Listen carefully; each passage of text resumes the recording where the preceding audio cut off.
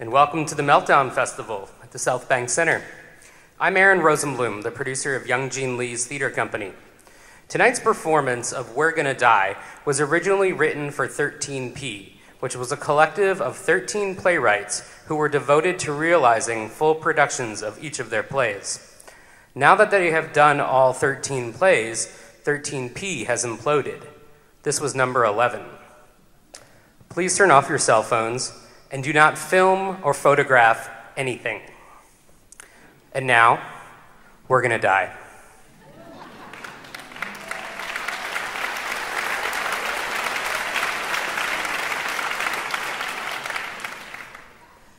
When I was growing up, my mother used to always try to scare my sister and me by saying, "You better behave or you're gonna end up like your Uncle John." And this was actually a pretty effective threat because my Uncle John is the most isolated person I've ever known. He's always lived alone. He doesn't have a single friend. As far as anyone knows, he's still a virgin. And for as long as I can remember, he has spent every major holiday with my family. And it's this terrible paradox because on the one hand, we all feel really sorry for my Uncle John and for how lonely he is. But on the other hand, none of us really wants to be around him either. He smells bad, he's rude. Whenever he comes over, he just kind of sits there and lets everyone wait on him. And he's always had this weirdly lethargic quality. I remember when I was growing up, I used to always ask him, "Uncle John, do you want to play with me?" And he would always respond, "Why don't we just sit here and rest?" So when I was 12, I decided that I wanted to see what my Uncle John was like in a more animated state. So one night when he was brushing his teeth before going to sleep, I snuck into his room and I hid under his bed. And my plan was that when he went to get into the bed, I was gonna grab his ankles and give him a little surprise. So I'm under my Uncle John's bed waiting for him to come back from brushing his teeth. And when he comes back into the room, instead of going right to bed, he goes and he sits down at a little desk that's in the room. And I heard him start to mutter something to himself. And he was muttering it over and over. And at first I couldn't understand what he was saying, but then he started to get louder and louder. And I heard that what he was saying was, "I'm a piece of shit. I'm a piece of shit. I'm shit. I'm shit. I'm shit." Just over and over again. And then he started to cry. And I was under his bed. Obviously, I couldn't do the ankle grabbing thing anymore.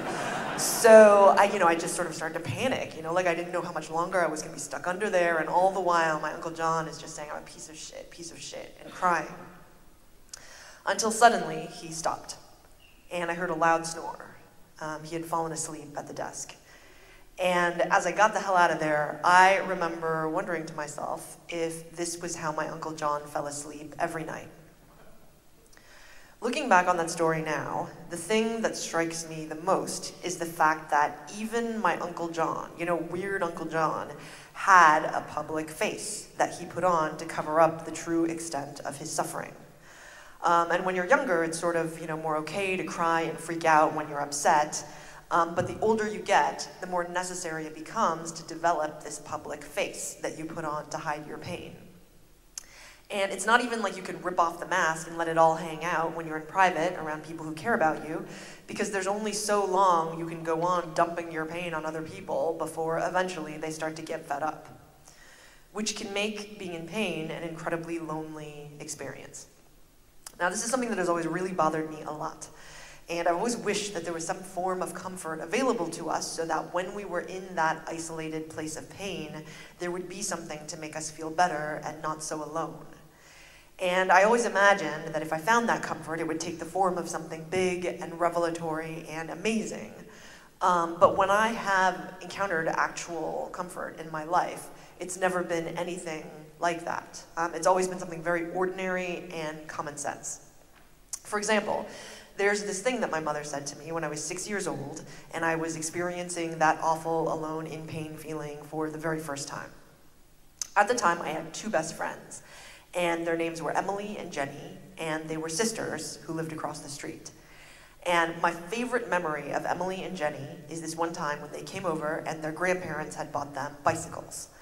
Neither of our families had any money, so this was a really big deal. And I remember I didn't have a bicycle, so I remember just running alongside Emily and Jenny as they rode their bikes down the street, you know, until eventually they would overtake me. And then I would turn around and walk home and wait for them to come back so that I could run alongside again. And I just did this over and over again. Until, finally, Emily turned to me and said, "Hey, why don't we teach you how to ride a bike so that you can take a turn?" And I was so excited. But it turns out that learning how to ride a bike from 6-year-olds is not the best idea. I was bleeding from every joint, and I couldn't go inside and get cleaned up because if my mother had seen me, she would have freaked out and made me stop. And at this point, all I wanted out of life was to be able to ride a bicycle. So I kept at it, becoming increasingly injured, and eventually I got to the point where I could do it. I could ride the bike. So Emily volunteered to be the one to chase after, and she saw me covered in blood, and she got inspired. And she said, "Hey, why don't we pretend that I'm an advertising executive?" For some reason, Emily always wanted to be an advertising executive. I don't think she even knew what it was. But she said, "I'm an advertising executive, and you have just murdered my husband. And that's why you're covered in blood, and now you are trying to escape on your bicycles." So Jenny and I rode off down the street with Emily chasing us, you know, screaming, "Murderers, you murdered my husband!" And Jenny and I were like, "Ha ha ha, you'll never see your husband again." And we called that game Murder, and we played it all the time after that. About a year later, a new girl moved into the neighborhood, and her name was Mary DiDio. And Mary started to play with us, and eventually it got to the point where she was playing with Emily and Jenny, and I wasn't invited. And finally, one day at school during recess, the three of them were playing, and I walked up to them, and they all kind of looked at each other, and then Emily said, 1, 2, 3, go. And they all just ran away from me as fast as they could. And it was very clear that I was not supposed to chase them. I remember going to the nurse's office and telling her that I had a stomach ache, and she let me lie down on a little cot that was in the room. And then I started to cry, so she thought I was really sick, and she called my mother to come pick me up. That night, as I was lying in bed, for the first time in my life, I experienced the feeling of not being able to fall asleep. And I remember I had this tiny little attic bedroom with these 2 little windows right above my bed. And I remember staring at the branches through the windows for a really long time. And eventually my mother came in to check on me, and I told her that I couldn't sleep, and this is what she said to me.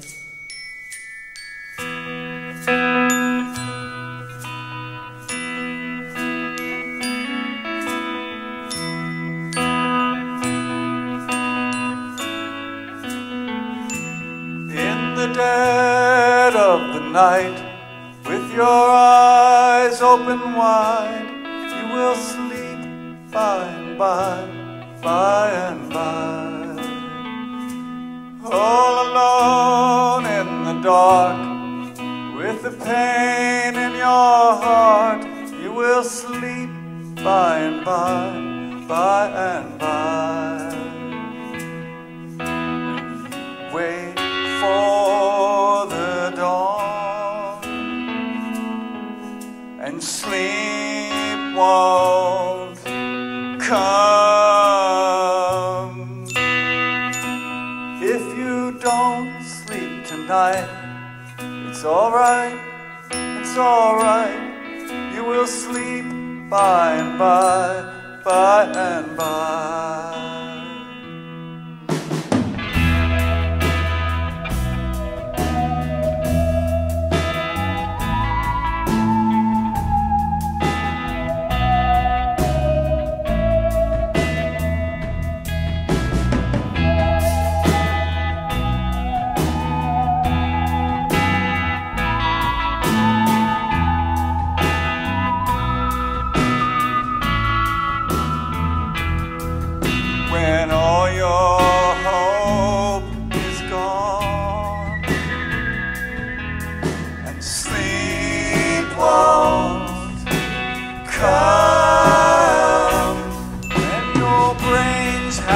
enough, and your body gives up, you will sleep by and by,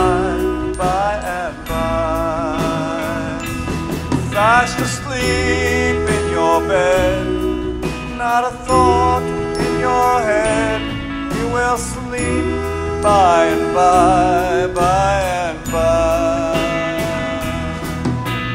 You are not the only one. You are not the only one. You are not the only one. You are not the only one.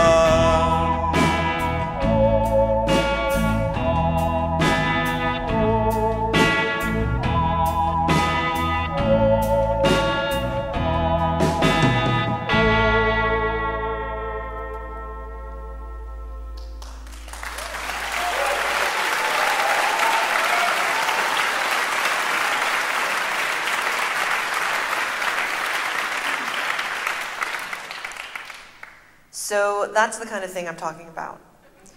Like I said, it's not some big, profound thing, but I feel like it's better than nothing. So that's the sort of thing that I would like to share with you tonight. Just some sort of ordinary, comforting things that have somehow helped me to feel a little better when I was in that lonely, isolated place. And I'm sharing them with you in the hopes that they might help you to feel less alone when you're in pain, which I hope you're not. Okay, so a lot of people think that the best way to not feel alone is to find romance. But as most of you probably know, there are some problems with that. One of the biggest ones being that not everyone can find it.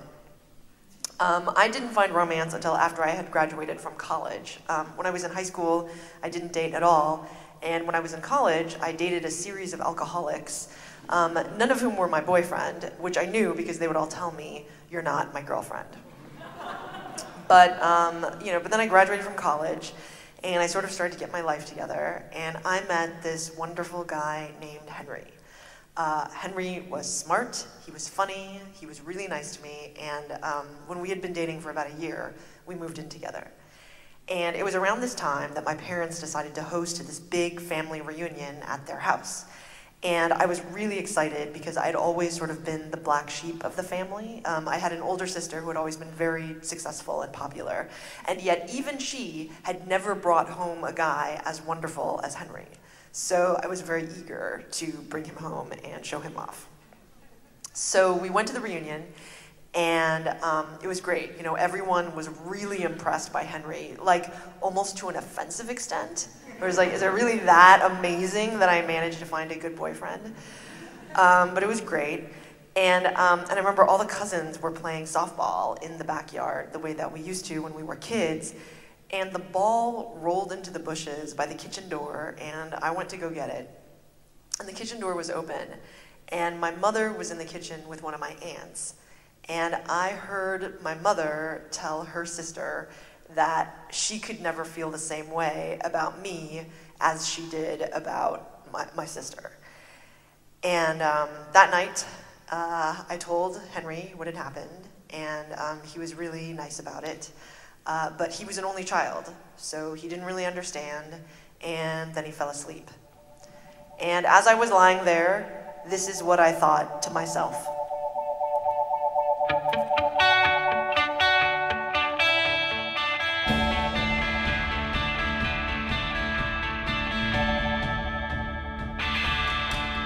When life deals me a blow and I'm reeling in pain, I try to comfort me, but it doesn't go away. You tell me that you love me before you fall asleep, and as I lie awake with my worries on repeat, I try to think of something that will ease my grief, and the answer comes right to me as I listen to you breathe. I still have you, you're in my bed, I'll hold my hand until I'm dead. If you die first, I'll be alone, but until then, I'll have a home. Last night I had a dream that I'd lost my mind. I woke up in a panic of overwhelming fright.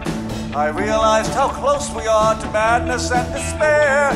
The truth of my own weakness was more than I could bear. But then I saw you next to me when I turned on the light.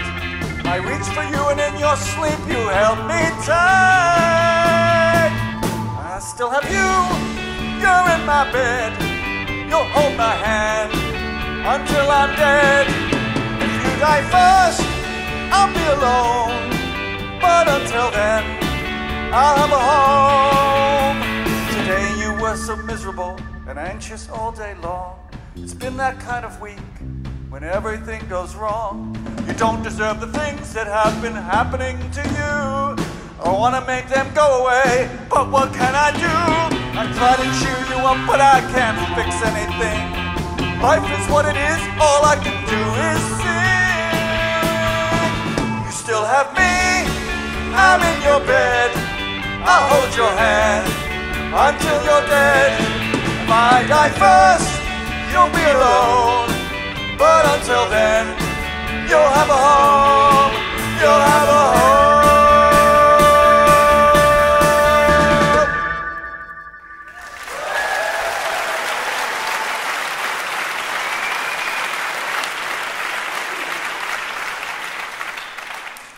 So of course, a year later, Henry dumped me. It was one of those awful things where you sense the person pulling away, so you cling on even more desperately, and it goes on for way too long, and it's horrible, and eventually he had to pull the plug. On the day that he moved out, I said that I was going to go to a friend's house because it would be too painful for me to see him move out all his things, and before he left, I made him promise that he would rearrange all the furniture before he left so that there wouldn't be all of these big gaps where all of his things used to be, because I said it would just be too painful for me to walk in and have to see that. So Henry promised that he would do this for me, and I went to my friend's house, and when I came back later that night, I opened the door and I saw that Henry had rearranged everything perfectly. He had even swept so that there were no marks where any of his things used to be. The only problem was that he had had this giant widescreen television that had been the focal point of our living room, and obviously he had taken it with him because it was his, and on this big table where the television used to be, he had put a doily and 2 candlesticks. And I just saw that and burst into tears, and I ran into the bedroom and saw that half the books were missing from the shelves, and that's when it hit me. Now I live here alone.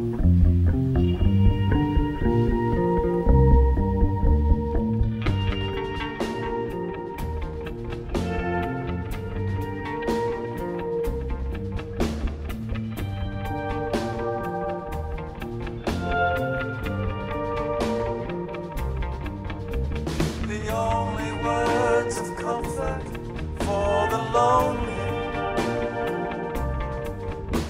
the very words that they will never hear.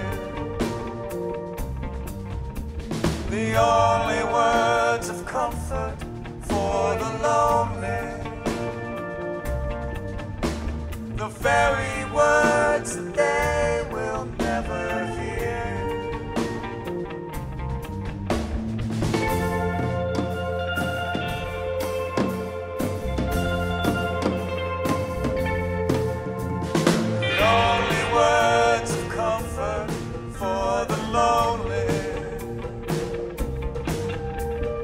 Very words that they will never hear. The only words of comfort for the lonely. The very words that they will never hear.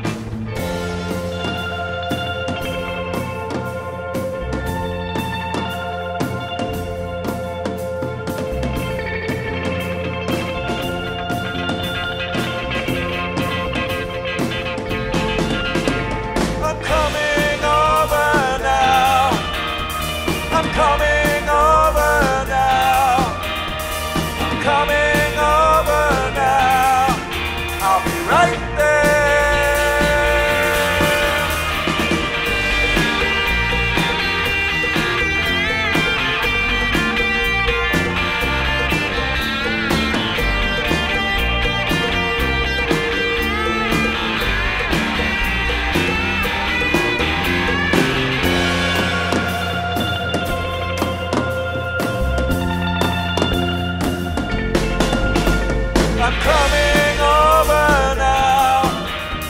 I'm coming over now. I'm coming over now. I'll be right there. I'm coming over now. I'm coming over now. I'm coming over now. I'll be right there. I'll be right there.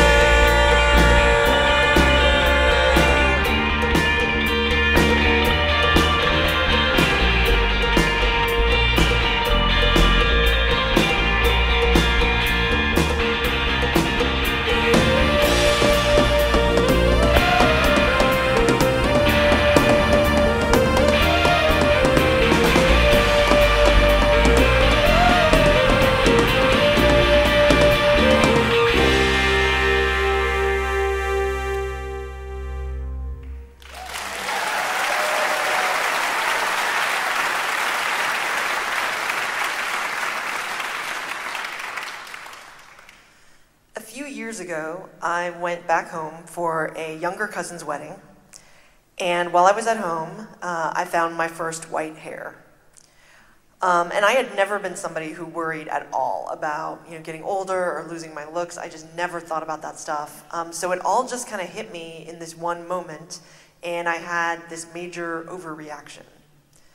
And I realized that if my whole life had been this upward climb through learning how to walk and talk and read and get better at things and stronger, that I had reached the point in my life where everything from here on out was going to be a downward decline into deterioration and sickness and death. And this had never occurred to me before, so I was really traumatized. I remember going into my mother's room and showing her the white hair, and I told her that I was freaking out. And she told me something that her grandmother once said to her. So in this next song, you are going to be seeing your first impersonation of the evening, and it's going to be a triple impersonation. David will be doing my impersonation of my mother's impersonation of her grandmother.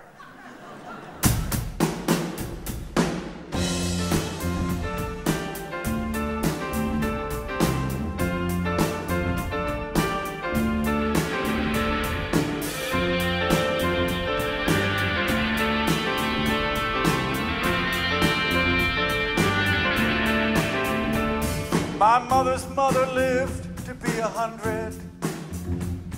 She died when I was just a little child. Before she passed, she called me to her deathbed. She pulled me close. This is what she said. When you get old, you will lose your mind, and everything will hurt all the time. Oh.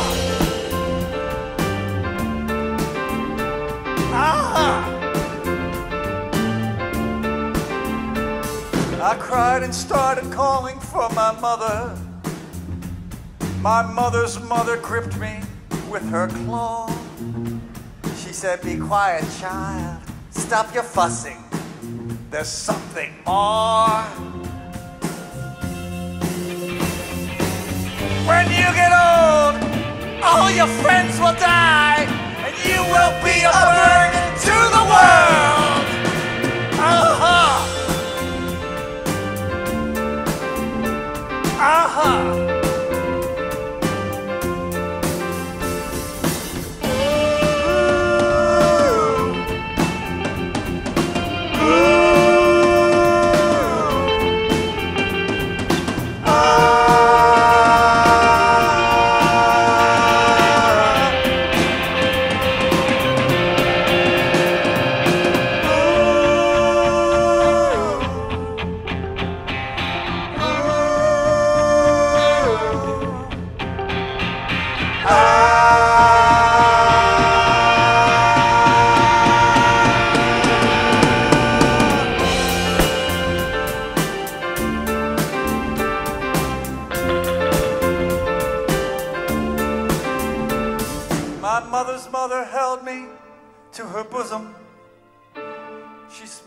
my hair and spoke into my ear.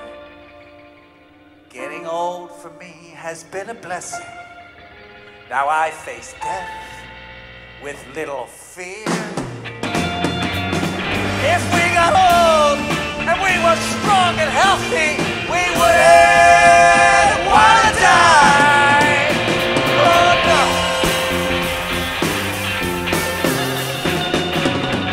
If we got old and didn't feel like dying, we wouldn't want to go. Oh no. Uh-huh. Uh-huh. Uh-huh. Uh-huh.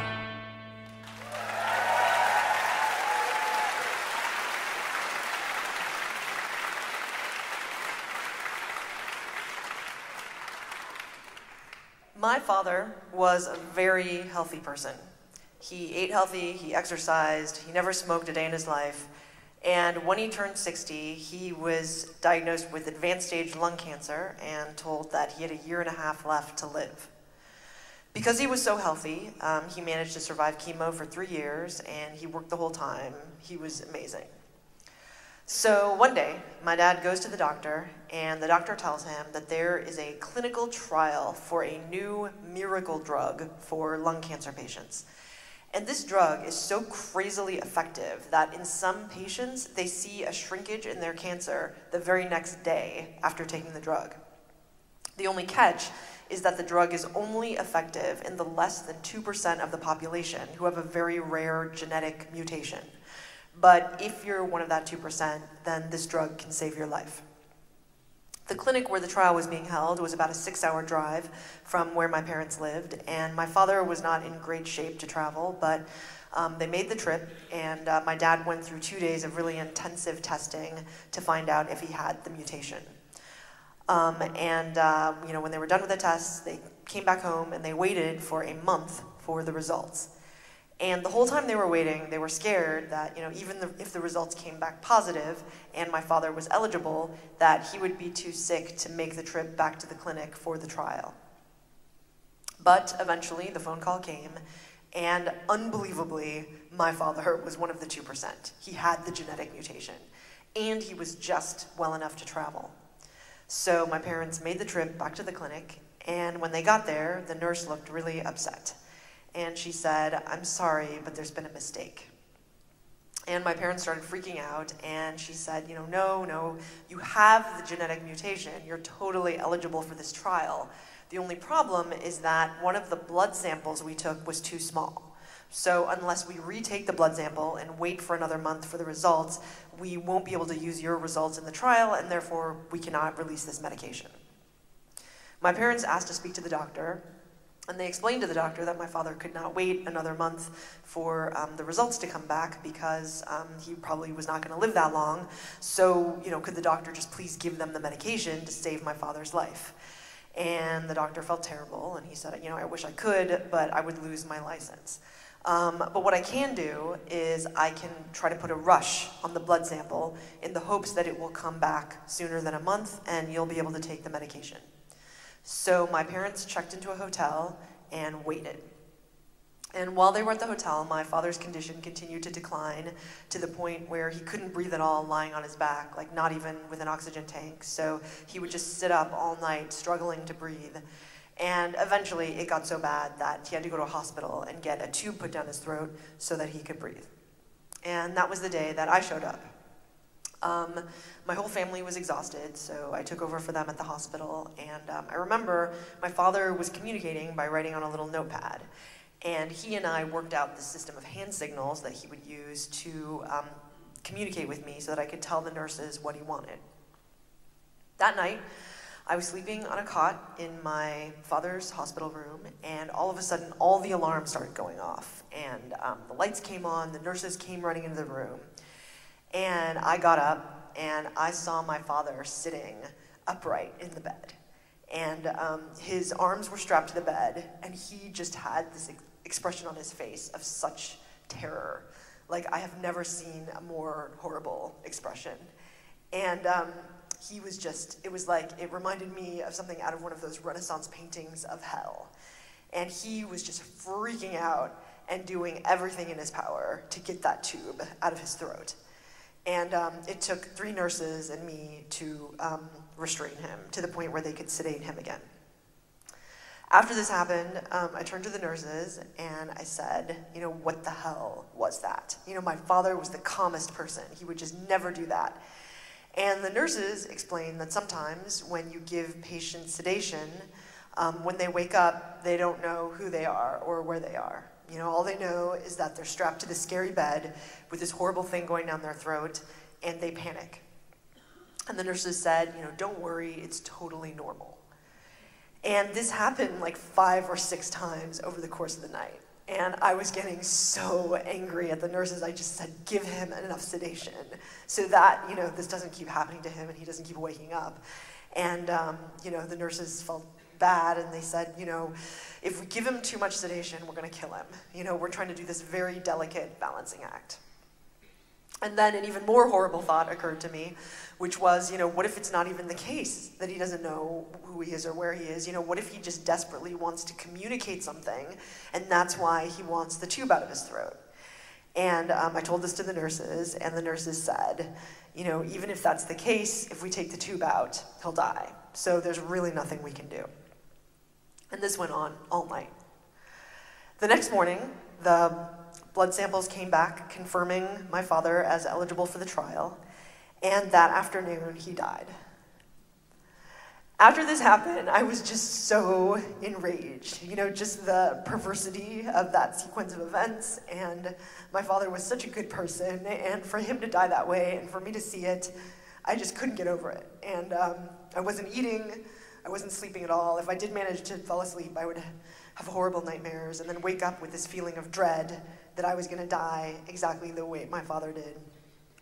And if anybody tried to help me, I would just get angrier and angrier, and nobody could do anything until I got a letter from my friend Beth. But before I tell you what Beth's letter said, I need to tell you a little bit about Beth, and before I do that, I need to get a drink of water.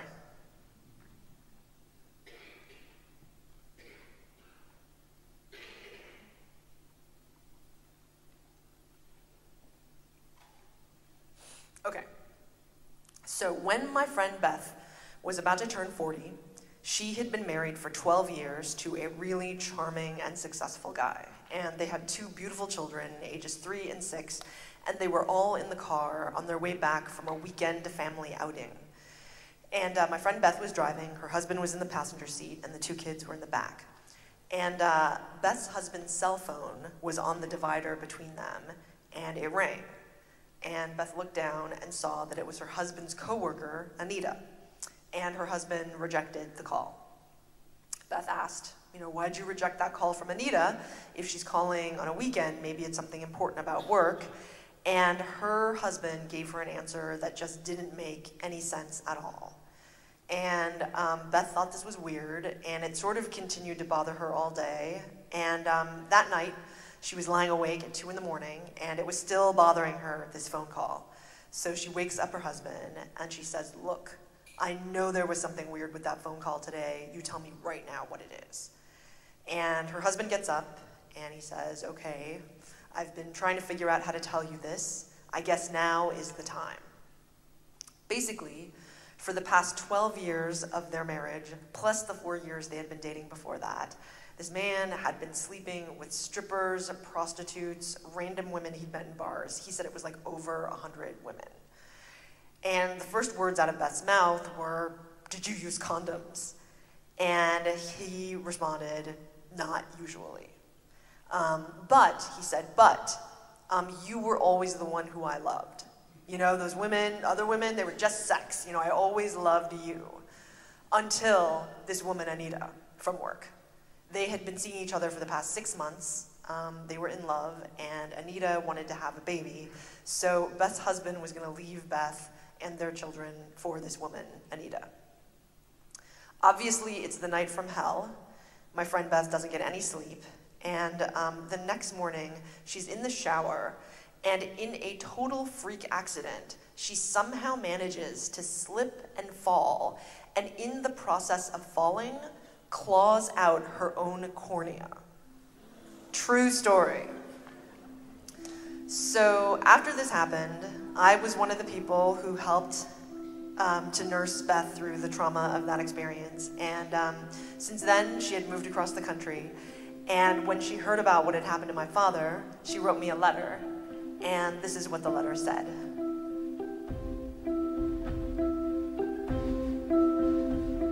It's horrible what happened, and I'm sorry that you're suffering.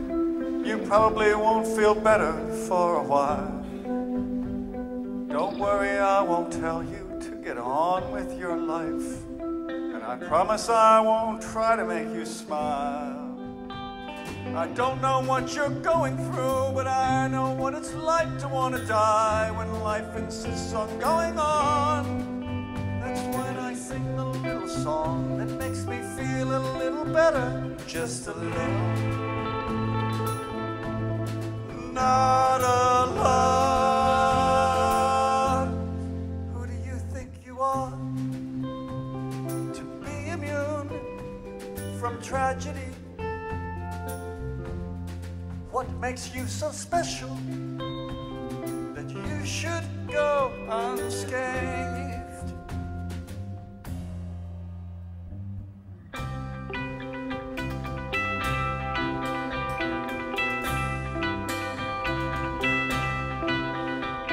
It's horrible what happened, and I'm sorry that your mind is filled with all those agonizing memories. I regret that I can't help with words of comfort or reassuring expertise. But I know what it's like to cry. How could this have happened? Why on earth should I be cursed? That's when I sing a little song that makes me feel a little better, just a little. Not a lot.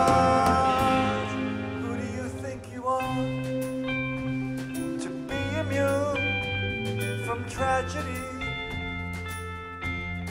What makes you so special that you should go unscathed?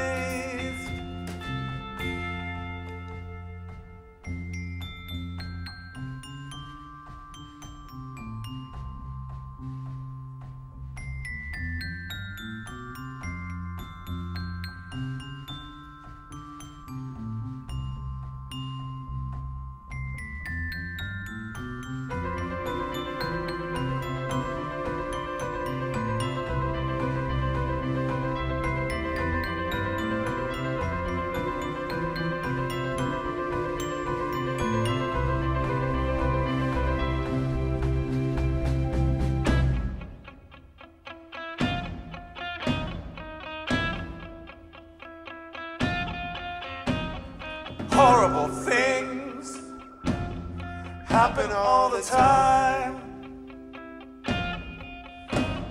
Horrible things happen all the time.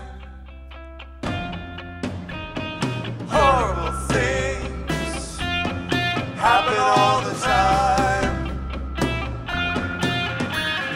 Horrible things happen all the time.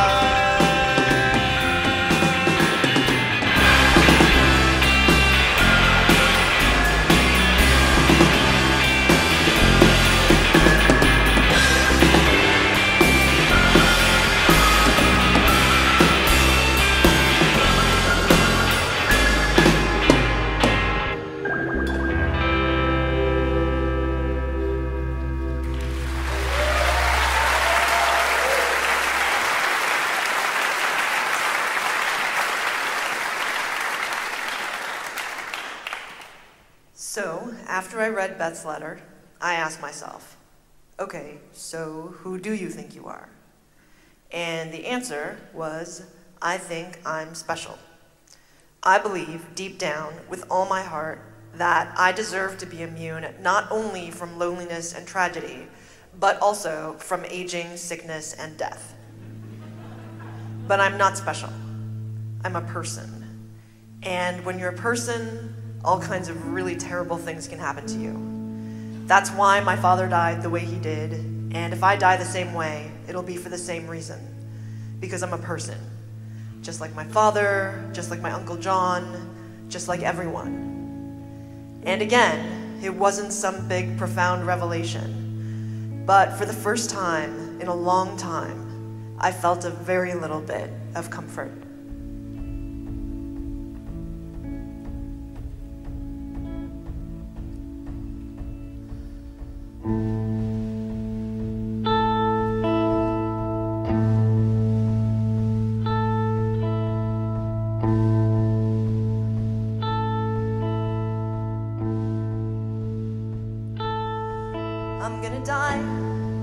I'm gonna die someday, then I'll be gone, and it'll be okay.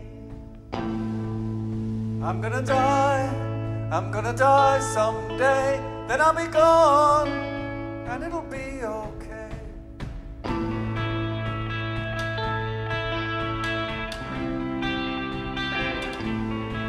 I'm gonna die someday, then I'll be gone, and it'll be okay. I'm gonna die someday, then I'll be gone, and it'll be okay. Someone will miss me, someone will be so sad, and it'll hurt, it's gonna hurt so bad. Someone will miss me, someone will be so sad, and it'll hurt, it's gonna hurt so bad.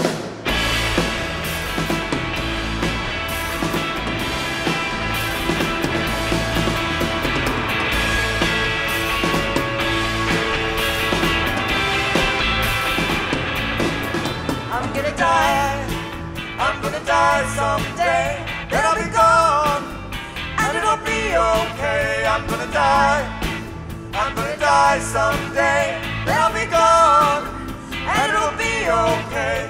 Someone will miss me, someone will be so sad, and it'll hurt, it's gonna hurt so bad. Someone will miss me, someone will be so sad, and it'll hurt, it's gonna hurt so bad.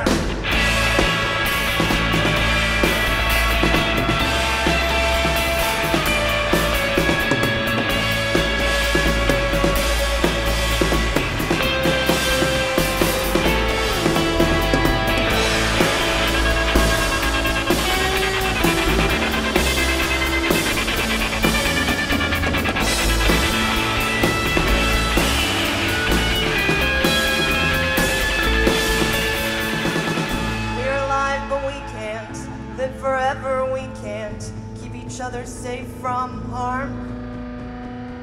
We're alive, but we can't live forever. We can't keep each other safe from harm. We're alive, but we can't live forever. We can't keep each other safe from harm. We're alive, but we can't live forever. We can't keep each other safe from harm. We're gonna die.